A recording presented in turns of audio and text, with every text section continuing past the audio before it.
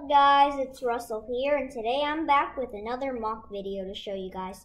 Now before I start the video, I just want to wish you guys a very happy new year, and I hope you guys had a very Merry Christmas. So yeah, into the video. So as you can see, today's video will be a Lego gun. So the reason I decided to make a Lego gun was because, 2021 is coming up, the new year and everything. So I decided to make a special mock because of the new year. So it's a Lego gun, a Lego pistol to be exact. And yeah, so this is actually going to be part 1 of the Lego pistol. I'll be making a part 2 of this because I want to improve it. It can't shoot.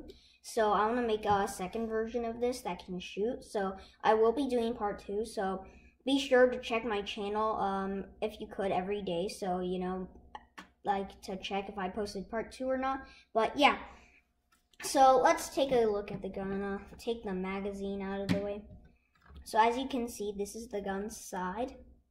Looks pretty nice. And you got this rubber band technique. So like the slide on the blowback will close up without me having to push it back, which I really like. And also we have a gun hammer at the back, and the whole space at the back is like not enclosed, so there's room for the hammer. And taking a look at the other side and at the front. Now, as you can see at the front, there's a Technic pin. The Technic pin was supposed to like hold on to rubber bands. Like I was originally gonna make this gun shoot, but I wasn't able to. But yeah. And now taking a look at the bottom of the gun, we've got a hole for the magazine, and the magazine does fit in, and you could take it out. So let's put it in, and you can take it out too. And also we have some space here for the trigger, and it triggers the blowback, which I really like.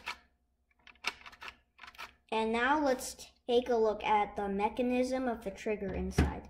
So let's take the, hang on a sec. Alright, and yeah.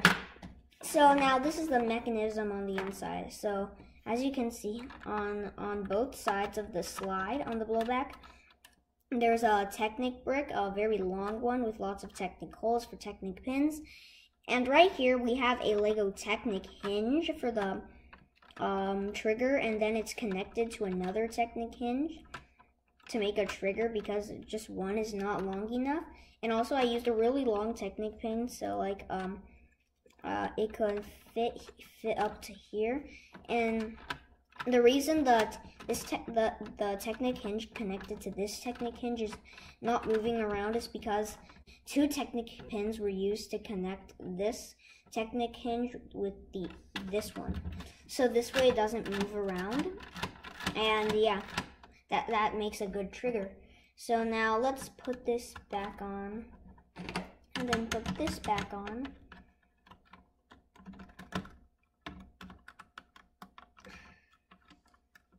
Alright, here we go.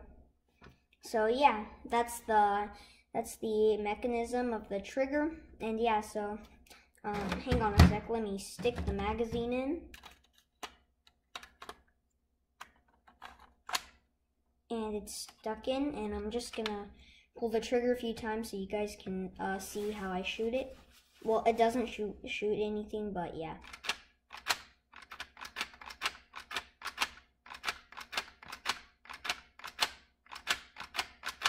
And yeah, so that's the trigger mechanism. Also, I have this design on the back of the gun's grip. I made this technique by using a Lego snot brick and a Lego plate with more Lego bricks and plates on it.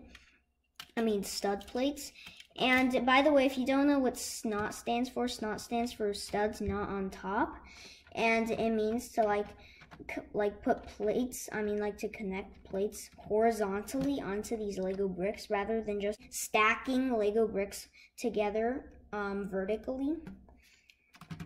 And let's put the grips back on and put the hammer out here, and yeah. So guys, that is pretty much it for this video. That's all I have to say about part 1 to this Lego gun. Hope you guys enjoyed this video. Please like, subscribe, and comment to my channel because I would really appreciate that. remember to stay tuned in for part 2. And yeah, so it does it for this video, and Happy New Year!